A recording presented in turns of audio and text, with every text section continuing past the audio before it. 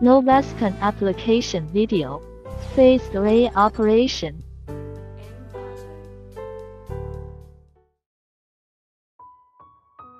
Before making a new configuration, we need to select Clear Settings.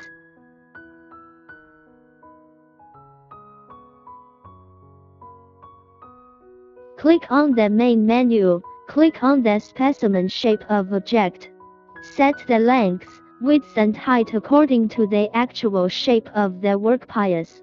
Set the weld parameters, for example, the weld is now a V-shaped weld, select V. Set weld parameters according to the actual welding. Set the probe and wedge in group settings. Set the probe according to the identification of the probe. Set the wedge according to the identification of the wedge. Set focal law. Choose sectorial scan in scan mode. The wave num is set to 2. In the second wave scan, the focal depth is generally set to 1.52 times the thickness of the plate.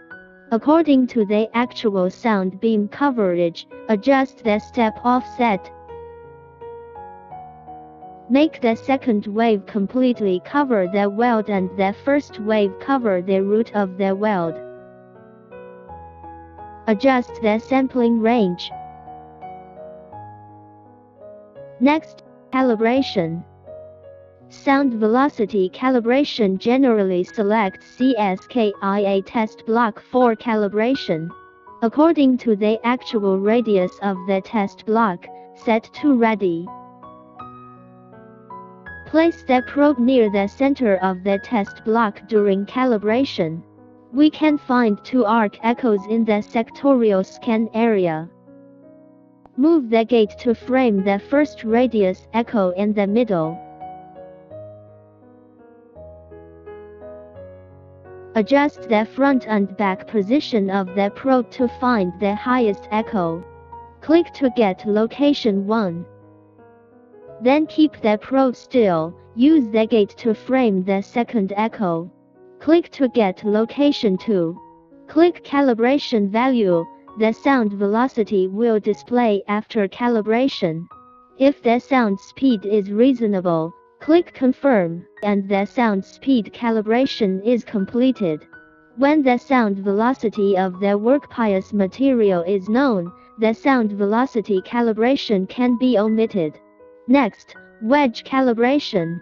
Clean up the oil on the surface of the wedge first. We can see the bottom echo in the S display. Use the gate to frame the echo. Drag the VPA line to see if every echo passes through the gate. Click Calculate. Calibration is completed. Click Accept. Delay calibration generally select small holes for calibration. This time we choose the 1.5 mm depth 15 mm hole of the CSKIA test block for calibration. Place the probe above the hole, and you can see the small hole echo from the sectorial scan area. Adjust the gate, frame the gate to the small hole echo. Then move the probe left and right to record the echo of the hole at each angle. When calibration successful, click Accept. Generally, when calibrating TCG, the minimum depth of the hole should be smaller than the plate thickness. The maximum depth of the hole needs to be greater than twice the plate thickness.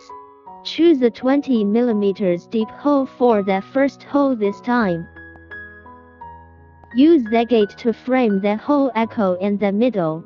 Move the probe left and right to record the echo of each angle. After the envelope is made, click to add points.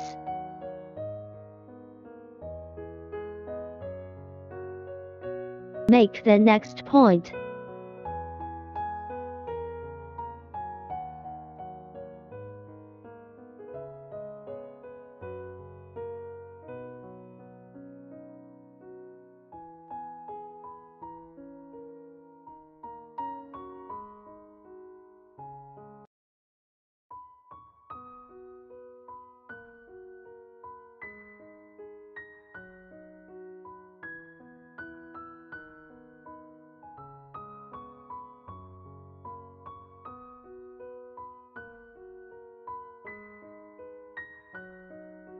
If below the area, adjust the range. Make sure all angles that need to be calibrated are above the triangle area.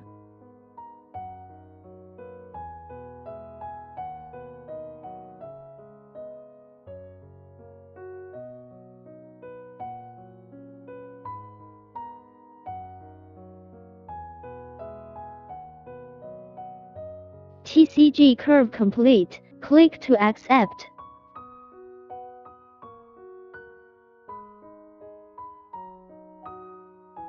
Adjust range.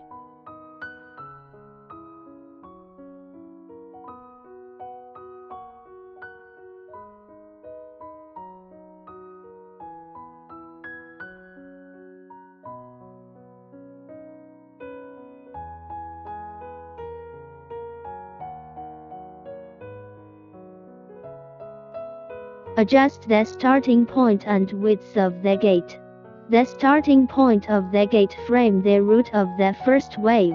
The gate width frames the entire secondary wave. Scan mode is selected as encoder 1. Set scan range. Select SAC4 layout. Move the scanner to the starting point. Position the probe according to the step offset. Try to increase the PRF as much as possible while ensuring that the clutter wave does not come out.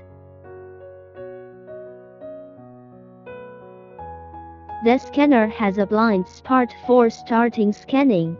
The side blind area measured this time is 25 mm. Enter the origin to 25 mm.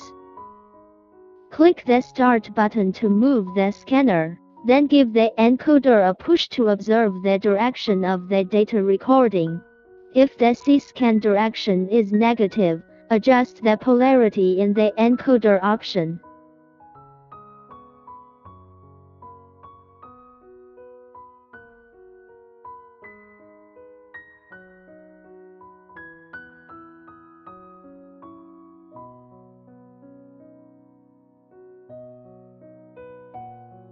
After the data scan is completed, click the Pause button.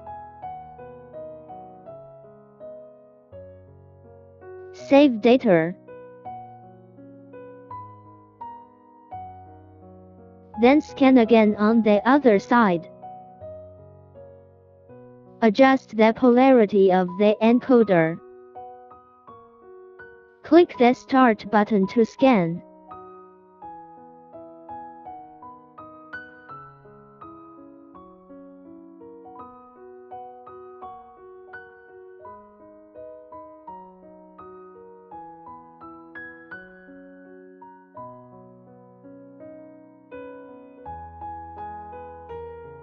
Save date when scanning is completed.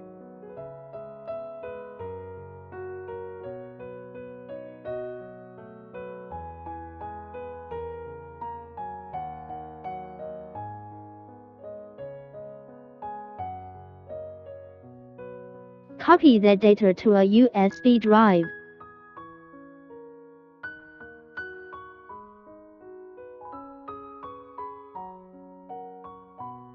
Analyze it after the computer is turned on.